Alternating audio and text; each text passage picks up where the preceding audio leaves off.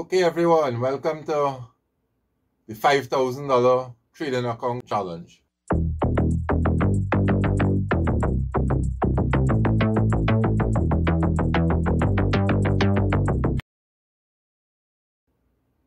Can we take an account with $5,000 and buy stocks generally under $5 per share? Generally over $1, over $1.20, $1.20, so that they're not at risk of being delisted or turning into junk or anything like that. Could we buy stocks when they are at their support and sell at the resistance? Can we do this over and over and turn this account with basically small cap stocks into a profitable account? The main thing we're going to be trying to do with the account is to get away from emotional trading, so that the reason for this account is that we are looking to see if you had $50,000, $150,000, if you can leave your day job and start trading, not investing. This is not putting $50,000 to work for you, or $150,000 to work for you, or $200,000, whatever you have in terms of an investment. We are looking to see if we can leave our job and take our cash, our wealth, and trade instead of trading labor for income. If we can trade our asset, our cash, for income on the stock market. So that basically you are taking a $5,000 account, trying to buy cheap stocks and sell them at a profit. Like any form of trading that has been done throughout the world for thousands of years, this is about buying at one price, selling at a higher price, and living off the profit while you take the initial purchase money and buy another stock. We will always set a target for where we are going to sell, but if it is going in our direction and we can put in a range order somewhere under it once it's already profitable, we'll do that and let it grow. But this is not an investment challenge. This is a trading challenge. And something I'd like to add here is that we have stocks that generally move between support and resistance. They move. Those are the stocks that we are most interested in. There are stocks that for some reason were trading between that support and resistance, and for some reason they come down, they get depressed. We're also interested in those stocks if we think that that fall is something temporary and that we can buy there and sell it either as it reaches back to the regular support, or put a range order just under the regular support when it reaches back there, to see if we can sell at or above the resistance when it returns to that resistance level. Generally, if the support and the resistance is slowly trending down, we'd still consider buying stocks at the support, with the hope that even though the entire operation, the entire movement is a downtrend, that we can still sell on the resistance as it goes up. So we can do that on a slight downtrend, or a slight uptrend. We would also be interested in stocks that are on an uptrend and moving between support and resistance, so that if we can buy on the pullback, we can sell on the high as it goes up. The idea is not to look for growth stocks that are continuously moving up and to park the money there. The idea is not parking the money.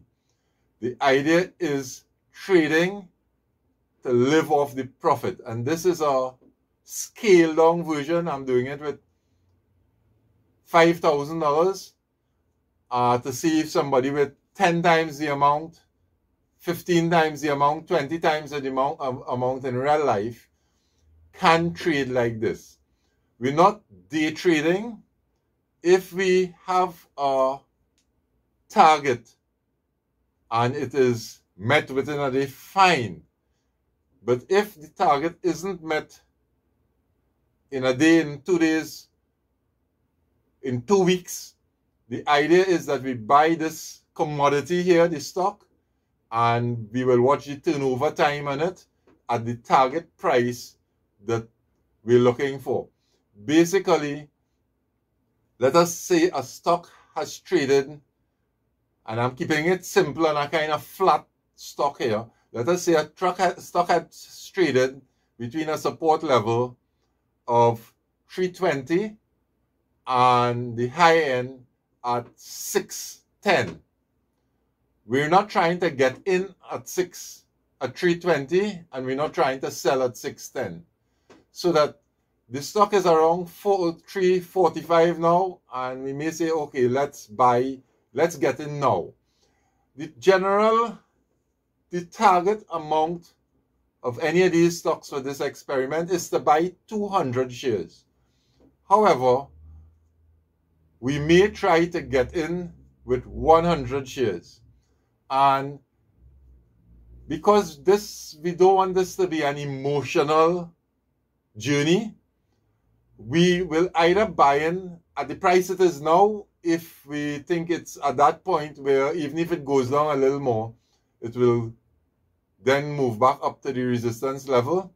Or in some cases, like what I've started putting in some limit buy orders today for, what I've done is that the stock, I have it on a watch list. It shows that it was 8% down this morning, and I put a limit buy for even 10%, 12% lower than that. In other words, we're trying to mimic here what is claimed that the institutions do. The institutions watch where people's stop losses are, or where they're supposed to be, where they're expected to be, and go down there and put their buys.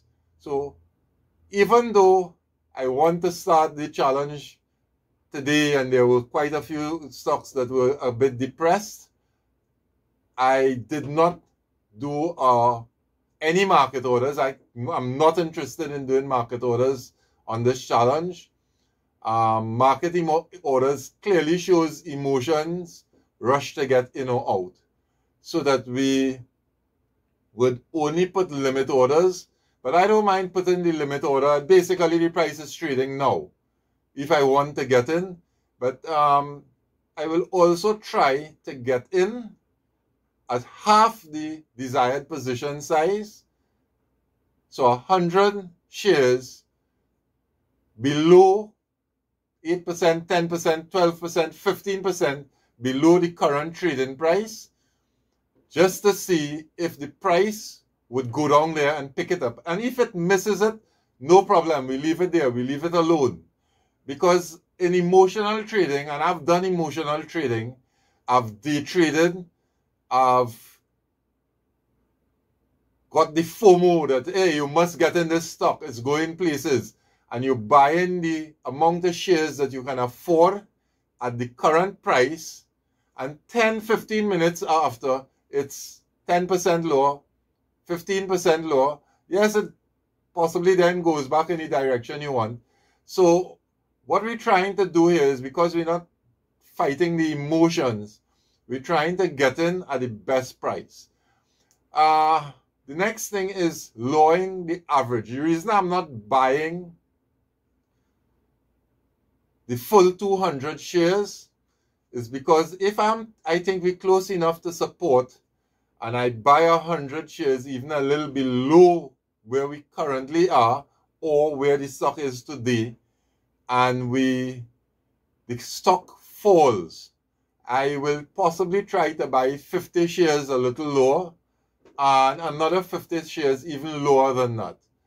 We're using, in some cases, we're using the Warren Buffett standard, and in other cases we're doing totally opposite to this. And this is just based on my experience.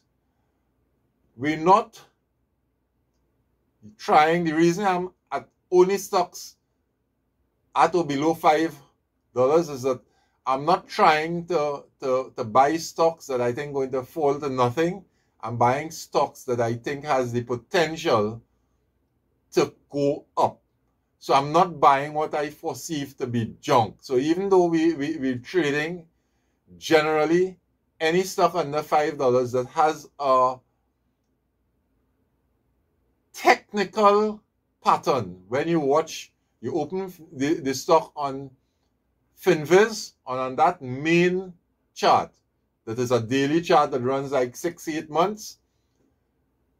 This is visual technicals we're watching here. As long as this stock isn't on a dramatic downward pattern to nowhere, to nothing, as long as it seems to be a stable stock that usually has some highs, and as I'm saying, that usually has some highs, I am tilted in this price range towards healthcare, bio, medical type stocks, because on a little bit of news, those stocks usually fly high.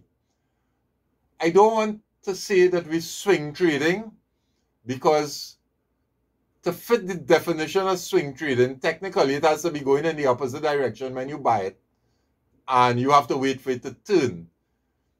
I am either buying something that I think is at the support or is a bit depressed for some reason, with the intentions of it going up, or that it has bounced off the support and I think it's on the way back up already, so that it is not a day trading challenge, it is not a swing trading challenge, it is not a fundamental trading challenge, it is not an investment challenge.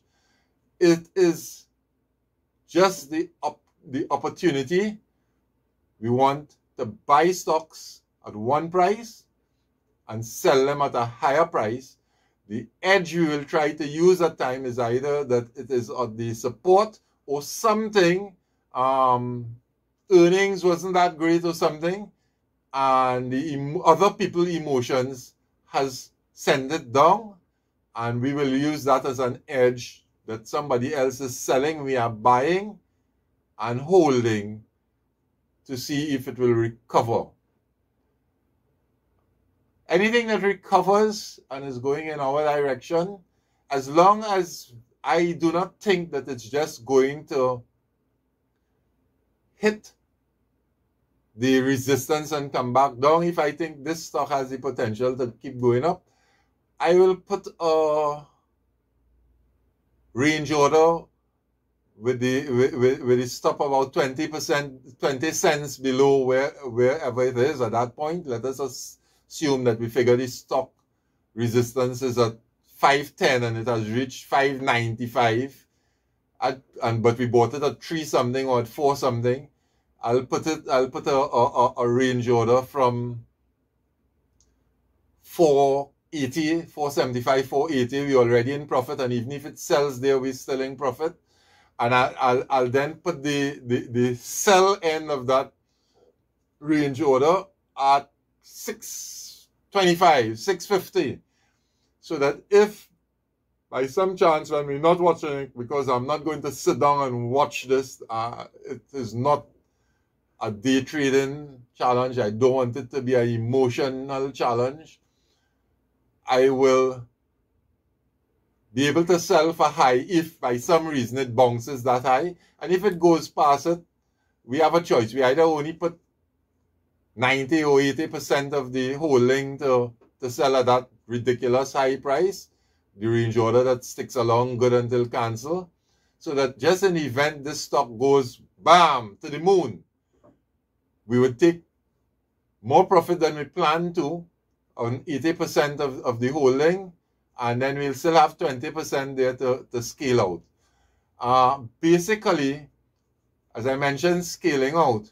The reason I'm not buying the 200 shares in one shot is that I'm trying to scale in, but I'm scaling in only if the price is still falling, so that I keep getting some more shares at a discounted price. But if I buy 50% of the intended holding, so I buy 100 shares, and the price starts to go in my direction already, we're going to just leave it. We're not going to try to get the other 100 shares at a higher price than what our initial buy-in was. We're going to leave it and try to sell it at a higher price. There is one exception that I've put in here, and that is to the ticker AMD. I've traded AMD for possibly the last 3 years. I've watched, even when I'm not trading AMD, I watch AMD, if not every day, nearly every day. So it's a stock that I am very familiar with. So much so that I possibly let our second challenge, trading challenge, a totally independent account, be an AMD trading, where we are trading in and out. We will trade when price is below the 200, the moving average. We're going to buy in, and when it goes over the 200 simple moving average, the SMA, sorry, when it goes over the 200 SMA, we're going to sell or put range order under a profit price and high enough that if it does some great move up, we profit even more than we speculated for.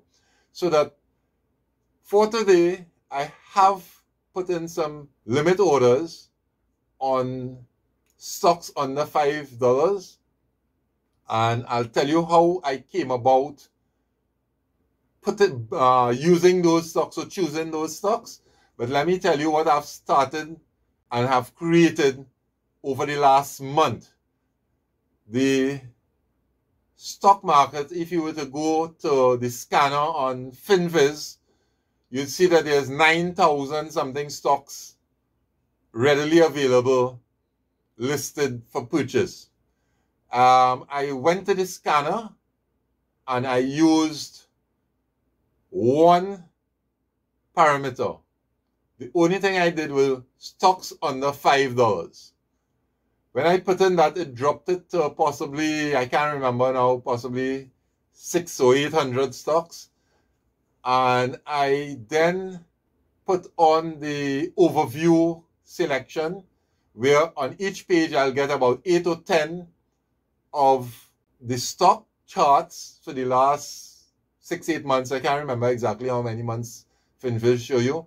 And to the right hand side of it, there's a little overview. I would watch each stock. So I've gone through, if it was 500, 800, whatever it is, I've watched through every page, doing quick technical analysis. I'm just watching the chart. And if the chart looked like something stable enough, but with good distance, good movement between support and resistance, I saved that particular ticker, so that I broke it down from 800, 500, whatever was the initial, to possibly 300 tickers. With those 300 tickers, I then went into the FinViz page for that stock. And what I did is look up the news items down below, look up the history of what is going on with the stock. Any stock that has legal matters pending and bankruptcy and upcoming and all of those things, I stayed away from it, because basically some of those stocks for people who are penny stock traders actually produce a lot of income, but it's also very unstable, very unpredictable, very volatile. So I've stayed away from that to more stocks that are trading in a range. So the reason I have also included AMD, and I possibly just going to trade AMD in and out a few times and see what the trades are, is because I've traded in and out of the AMD. I'm accustomed with the movement of AMD, and it is the pattern, the trading pattern which I've used and followed with AMD is what I'm using and following for these other smaller stocks. So after getting the stocks down to about 150 stocks that were under $5, they were all above $1, $1.20 kind of thing. Most of them seem to be in the $3 to $4 range. Some of them in the 2 something, but the majority of them, possibly 70-80% of them, are in that $3 to $4.80, $4.50 range. What I then did is I went to StockTwits on one account, on my personal account, and entered all 150 stocks on a watch list. The reason I did that is so that on a daily basis I can see which of them are up and which of them are down. Which has the highest loss for the day is triggering my interest at this point, because I want to buy in at the best price. I want to see if something has caused the stock to go down. And if something has caused the stock to go down, and I go and check the news, and I do some research, some fundamental research, and it doesn't seem to me like anything that is going to cause this particular ticker to crash, I am going to put in a limit order to buy at or around that price. So if I think it's going to go down more, lower, or if I want to let it stabilize a little bit and then buy at what I think is the first sight of a green day or so. And that is what the metric I'm basically using for buying. For selling, I'm using the same amount of stickers saved on the watch list. However, I have a watch list created on StockTwits, especially for this challenge. It's the Skyman Can Do account on StockTwits, where I will only enter onto that watch list stocks that we have purchased, so that on any given morning I can take my phone, flip out of my regular StockTwits account, go to the Skyman Can Do account, and see whether the stocks that we have purchased are up a bit or down a bit. I'm going to try to post the balance every day, or I shouldn't say every day, I possibly will update once to twice a week at best, and I'll show the balance of the account, whether $5,000 has become $5,500, or whether $5,000 has become $3,500. Whatever it is, at least once a week, I will post it. I will post whatever positions we have entered, or whatever positions we have limit orders for. So whatever stock I see that I put a limit order for, I will put it there. The idea is not to turn $5,000 into $3 million. This is not a guru challenge. This is nothing like that. As I said, this is to see if we can take $5,000, trade a limited amount of stocks, not overweighing in any one stock, to see if that we can keep taking profit off of the stocks that have increased, so that we can make a living if we were to do it on a bigger scale doing this. The number one cause of failure that I have seen, that I have experienced in your account, is emotion.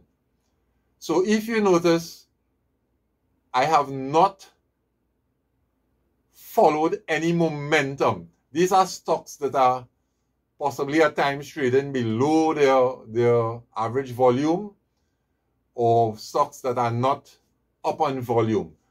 I am particularly not going behind momentum on this challenge. Another great challenge in the future would be a momentum challenge. But momentum triggers emotion, and emotion triggers FOMO. And you get the fear of missing out, and you jump in at a price that is too high, and then it goes the other way, and you jump out because you're now losing money that you didn't plan to lose. So that the challenge has attempted, this challenge is my attempt to remove the number one cause of loss of money in your account, which I think is emotion. So that we're buying in at a price that could be a boring price.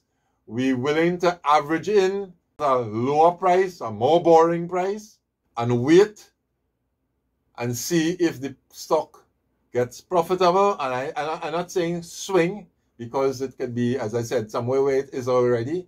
We're going to buy at one price and sell at a higher price. I remember there was a country boy on YouTube that said he made a lot of money trading, and he did it doing one thing. He said, I bought low and I sell high, and everybody says that, but nobody does it.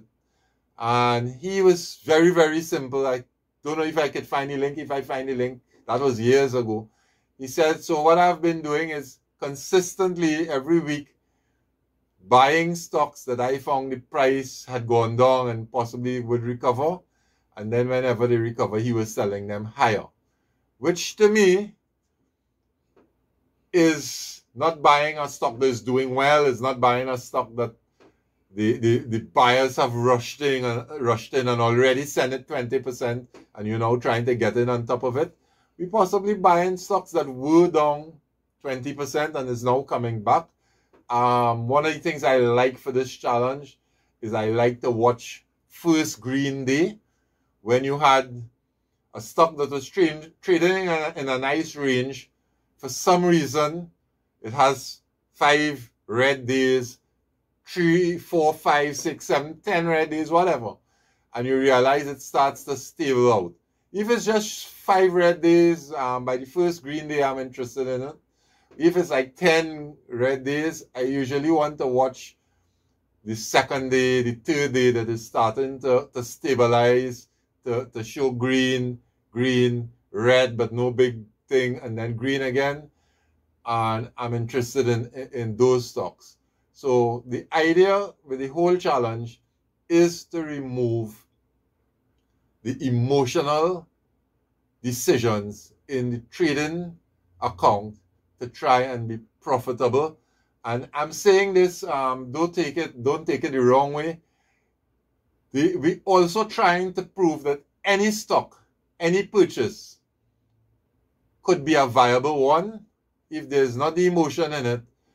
Any purchase can either go up or down, and as long as we don't take one that is weighted too heavily down, but we think it's close to support, that any stock, any purchase is 50-50, and there is a chance that if you spend the time in the market, that you can be profitable.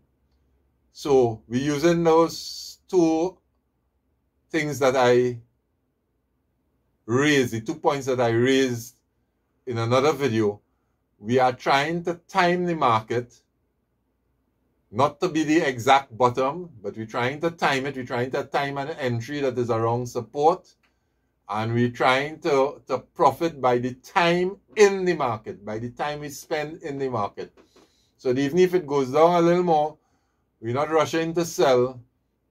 We're hoping to get as it recovers. I'm going to just come to the stocks that I've watched today, and we'll see if we can find the ones that we put in orders for. Okay, so a few orders here. ACER. It was trading today down a few cents at $2.42. I put in a limit order for 100 shares at $2.38. ADMA was trading this morning at $1.46. Put in a limit order for $1.38, 100 shares. AMS was trading this morning for $2.85. Put in a limit order for 100 shares at $2.80. BBIG was trading at $3.24. I put in a order for 100 shares at $3.10. I also put in 100 shares, an order for 100 shares at $3.10 for FBIO, which was trading at $3.18 this morning, and 100 shares of FPAY for $2.20 that was trading at $2.40 this morning.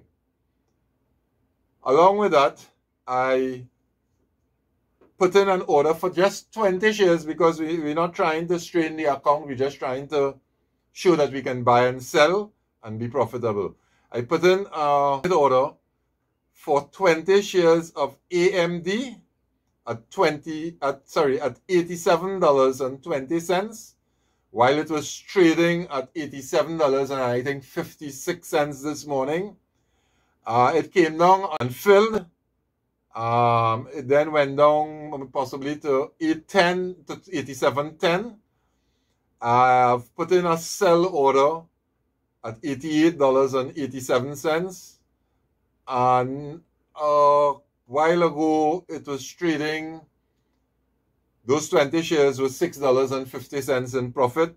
It possibly moving in and out of that. I have always traded AMD because when it was at $11 and $16, I was always of the impression that this stock is going higher. If I buy 20 shares or 2,000 shares in another account of AMD at $87 and it drops to $67, because it is my long term, this is the kind of more fundamental side of my trading here. Because it is a long term investment, I believe this ticker is going to go up. I am holding on to it. This is our Warren Buffett ideology when it comes to AMD, when it comes to Ford. Ford is another one that I'm willing to trade when it's a bit depressed and hold without putting a stop loss on it, because it's how I will consider it is like a portfolio stock. It's a stock that I could be in long term, and unless I have so much of it that I need to sell off 80% if it goes under a particular price, I'll do that in my bigger account. But I'll also put back a buy-in, so that if I had 2,000 shares of AMD that I purchased at $87, I may put a sell at $78 or $75 or something, so that if it tanked for some reason, but I'd be right there with limit orders to buy back in lower down. And I've been profitable in, strange enough, crypto, using basically that theory. Everybody is into crypto to make $1 million. I just watch crypto as something that goes up and down, and anything that goes up and down, I can trade. And when Dogecoin took off at 6 cents, my son was in it at 6 cents. I didn't get to set up a Binance account at the time. So I eventually set up the account. By the time I set it up, it was up to 32 or 33 cents. And I wanted to get in. Same thing, not FOMO. I didn't go and buy all that I think I could buy. I bought about a third of what I had the potential of buying at that price, at the 30-something cents, and it retract. And I had limit orders all the way down to 10 cents should it fall. And it came right back down to 16 cents. I ended up with possibly 3 times the amount of shares that I initially got in at the 30-something cents. And then I held it, and when it reached 71 cents, which was very close to the high, I sold like 90% of it or 80% of it, can't remember now, at a profit. And when it came back down into the 30 cents range, I think 29 cents or 33 cents or something, I bought again. I just bought with the out of money that is profit, and it's still there. It's still there. It's gone down now, but it's depressed. And I'm not buying more because I don't think it's stable. I don't think it's really a point to invest in it. I've taken my profit out of it. Actually, that profit has come into this challenge, and we'll see how it goes. So that, stick with me. I would like your support. I'd like your comments. I'd like to do trading challenges to show that basically at some point in life we have to stop physically working and let the money that we have made, the assets that we have made, work for us. And after running and having successful businesses for most of my life, at some point I realized, hey, you know, the workers won't be there forever, and I'm not physically able to do what I was able to do when I was 80 pounds lighter, 10 years younger. And about 10 or 12 years ago, my focus went onto how do I get my money to work for me. And instead of just building businesses where I invest and work and have people work with me on it, I got involved and I took courses, finance courses, and trading courses and stock courses with the intent of being able to have my money work for me. And I've gone the way of the guru. I remember being in contact with Timothy Sykes once directly, and my experience has taught me that if you can take $5,000 and turn it into $300,000 in 3 months or 6 months, you're possibly one in 100 million people or 100 million traders. And what I'm trying here is not to build that expectation in myself or in anybody else. What I'm trying here is to see, compared to the market, if you can invest money and by working the money, buying and selling just like you would do apples or grapes or oranges or mangoes, if you can buy and sell, if you can generate income off of the money that you have invested. Like everybody else who gets into trading, and I say it's part of the journey. I had to go through it to get where I am now. Is I started doing the courses, and the fastest way to learn to trade is in Forex. So I learned about stock, I learned about fundamental analysis. I learned about technical analysis.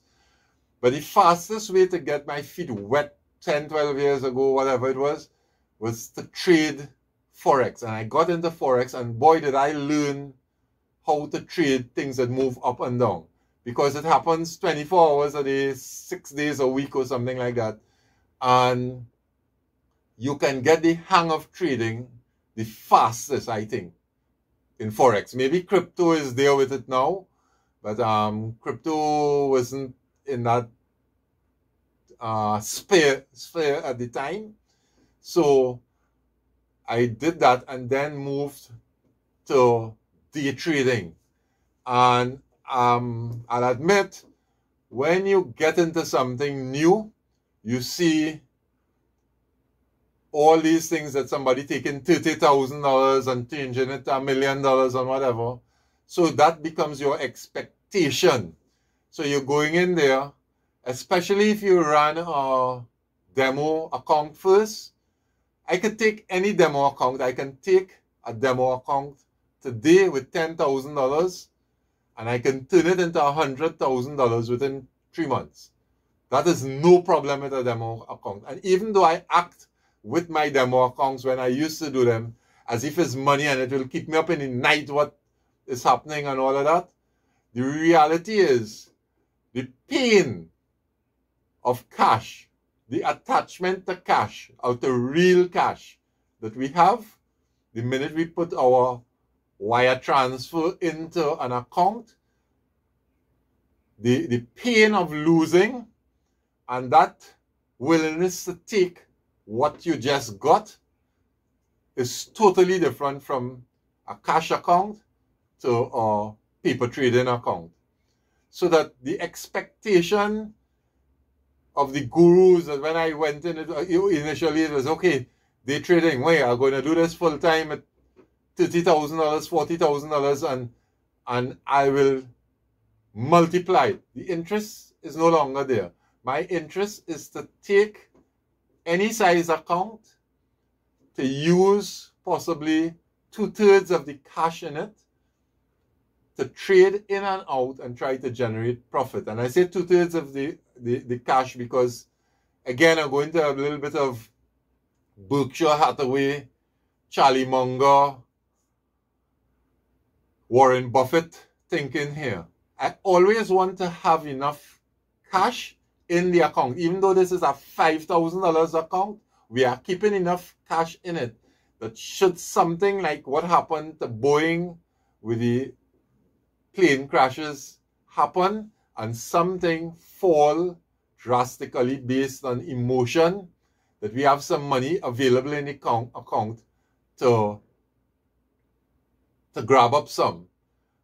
Something I must say is this account has 6-to-1 leverage on it during daylight hours, during trading hours, sorry. And it has 1-to-1 leverage on it overnight. My intention is to use no leverage. As I said, my intention is to use just about 2/3 of the account cash value to buy stocks, hold them and sell them back at a profit. And the rest of the cash basically would be to buy more of particularly any stock that we are already involved in that has some drastic dip that we think would be temporary. Help me in this. Give me advice where I need it, where I may be off the ball, or I have a habit of asking for advice and not taking it. It doesn't mean that I don't care about what you say or what you think.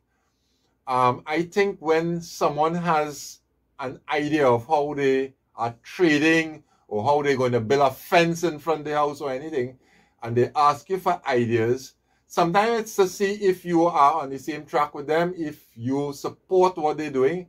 And sometimes it's that if you are totally opposed or take a different approach, that they can either adapt your approach or in some cases eliminate your approach and say, okay, this is another approach but that is not the one I'm taking. I'm sticking with the one that is my plan. This is a learning process. This is the first time I'm doing a trading account as a challenge. This is the first time I am going to totally have to remove my personal emotions from the account, because I am trying to do it by a set of rules that I put in here, which I will possibly, from video to video, I'll read out each update, I'll read out some of the rules. I've said a few that I can remember off the top of my head here today. And stick with me, help me, support me, and hopefully in return, this challenge could support you if you are a new trader, a trader that has been washing out because you put money into the market and then you get emotionally involved, which is to me the number one reason, and you take bad trades or greedy trades, or you follow something after it's out of the ban. See if you can, if this will help you. If you could watch, you might be able to watch some of my mistakes here, or you could watch some of this stuff that I'm doing right and try to follow or to communicate, and let us make this a great challenge. I'd like that if the account is profitable, whether it's 10%, 20% over whatever time, I'm not putting a fixed time frame to double the account or something or anything. I'd like to see if we could double it, whether it's in 5 months or 25 months, whatever it takes to keep it healthy, to keep the account healthy and to grow it. And then to take possibly $5,000 or the $500 profit out of it. Is like, if we make significant gains here, it would be nice to take $500, put it into a new account and set up a trading challenge for stocks under $1. And I can trade stocks under $1. I've done it quite successfully overnight and lose back the gains the next day. So that we could set up an account, a $500 or $1,000 account to trade stocks, just penny stocks under $1. And I could put the rules in place that has caused that to prevent what caused me in the past, that when I trade penny stocks, I do well in the after hour and pre-market with them. I know how to find them. But anytime I'd be up significant percentages overnight into the morning before the market opens, and then generally what I used to do is lose back that money. So that if I can write the code, so to speak, to only hold on to the part of it that was profitable, and we create rules so that we don't do the other part, that will be great. Thank you very much. Thanks for watching. Thanks if you stayed with me this long. You can follow some of my other videos. I think it's there. If it's not there, it's there. And give me ideas. I always have trading stuff that I want to do. Give me ideas what you'd like to see, what I can put out. And let's build a financial channel where we can look at all different walks of life of investing, working, being profitable. I have built businesses. I have been successful, very successful in businesses. I've had the big yacht, the sports cars, the luxury cars from my work, from my business. So I am a person who has been successful trading. I'm not successful because of trading, but I've been able to build very successful businesses that have done business throughout. Like in my case, the Caribbean, I've gone international doing business, doing projects, so that I've had that experience. I've gathered wealth and income from that, and I'm now trying over the last 12 years to change some of that type of business to trading and all different types of walks of life in becoming profitable. Not everybody would be able to trade. Some of us would just need to set up a business, and I can show you how much I've done at least 7 successful businesses, and there's some requirements that we all need, and once you follow them, you become successful. You can make your business successful. So whatever it takes, is all about Skyman can do, we all can do. Stick with me, and I'll stick with you. Thank you very much for viewing. God bless. As you can see, my content is my opinion on current affairs, news articles, or professional papers and documents which are found in the public domain. Thank you. Look forward to seeing you on the channel with me.